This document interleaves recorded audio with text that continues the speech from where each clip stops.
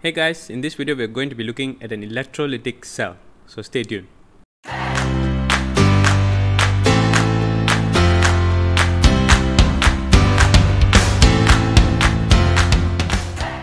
Before we get to the function of an electrolytic cell, let's learn the components.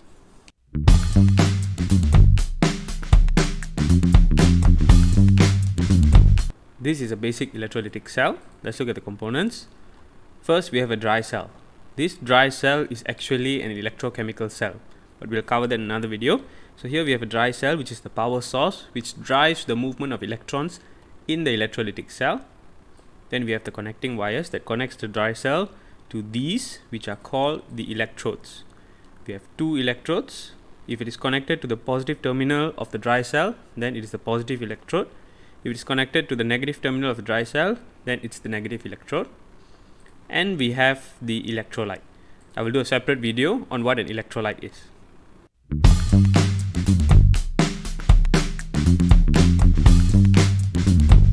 In order to properly understand what is going on in an electrolytic cell, we have to study the direction of the electron flow. So first let's look at current flow, because current flow is conventionally defined as flowing from positive terminal to the negative terminal of the power source. So here is the dry cell. So current is going to flow from the positive terminal here, out here, and then back to the negative terminal. This is the direction of flow of current. However, electrons flow from the negative terminal to the positive terminal. So it's the opposite direction as the current flow.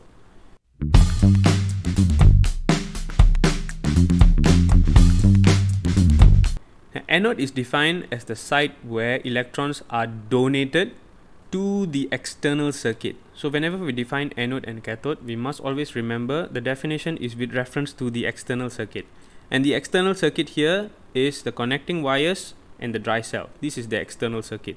Whenever we talk about movement of electrons, we talk about movement of electrons in the external circuit. Electrons do not flow in the electrolyte. Ions are discharged here, which is what we looked at later, but electrons do not flow from here, this negative electrode to the positive electrode. That does not happen. It only flows from electrode to electrode in the external circuit. So earlier we already found the direction of flow of electrons. So now we can define which is our anode. Here the positive electrode also acts as the anode, because this is where electrons are donated to the external circuit. There's an easy way to remember this. This is anode. When we flip the word around, we get e-dona. So if we ignore the e, we have dona here, donate. So anode, donate. In an electrolytic cell, the anode is also the positive electrode, but this is not always the case. But for an electrolytic cell, the positive electrode is the anode, and the cathode is the opposite of the anode. So the cathode is where electrons are accepted from the external circuit. This is the external circuit. Electrons are coming into the electrode here. So this is the cathode. In an electrolytic cell, the cathode happens to be the negative electrode. This is not always the case, but it is true for an electrolytic cell.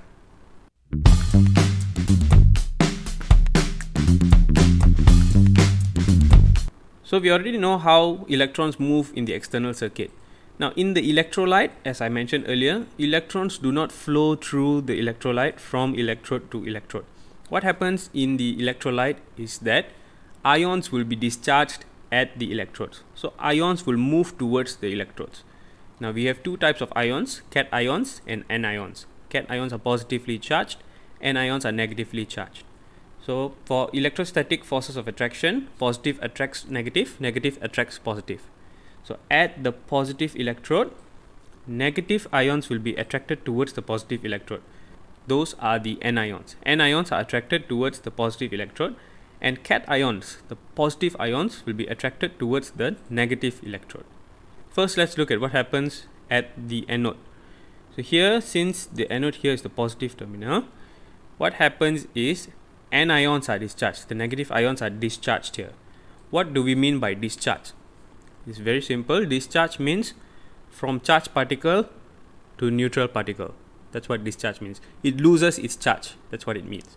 So here, since it is a negative ion, it has excess electrons. Electrons are donated. That's the only way it can discharge. It can give away the excess electrons. So this is why electrons are donated into the external circuit here.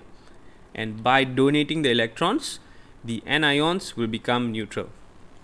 The general equation looks like this. Let's say we have anion Y with charge of M minus. It will become Y, neutral Y, with M number of electrons donated into the external circuit. When the charge is M minus, it means that Y has M extra electrons. In order to become neutral, it has to give away M number of electrons.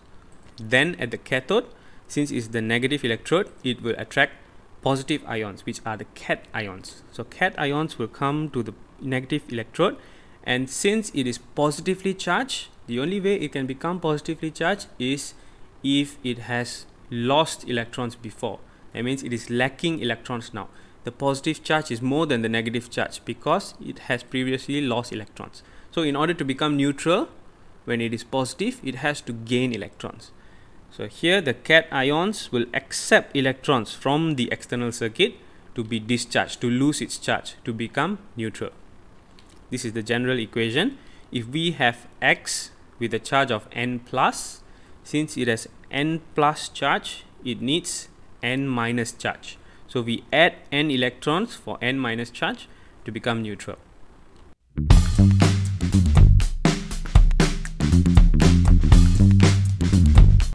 If you haven't seen the video on oxidation and reduction, the video link is at the corner. But by definition, oxidation is when electrons are lost, and reduction is when electrons are gained. So here at the anode, we have a discharge of anions.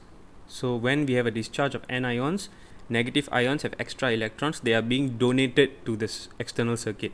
When electrons are being donated by the anions, then oxidation is taking place. For cations are accepting electrons because they have a positive charge. They can accept electrons from the external circuit. So since they are accepting electrons, then reduction is taking place. Since by definition, anode is where electrons are donated, so oxidation will always take place at the anode. And since by definition, electrons are always accepted at the cathode, then reduction will always take place at the cathode.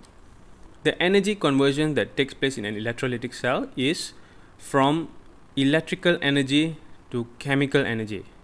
Here we start with supplying electrical energy to the circuit, to the external circuit, and then when the ions are discharged, they turn into chemical energy. So from electrical energy to chemical energy. That's it for this video, guys. I hope you've learned something. If you have, please don't forget to support me by hitting the like button. And if you haven't subscribed, please do subscribe. I'll be producing at least one video a week. I'll see you in the next video.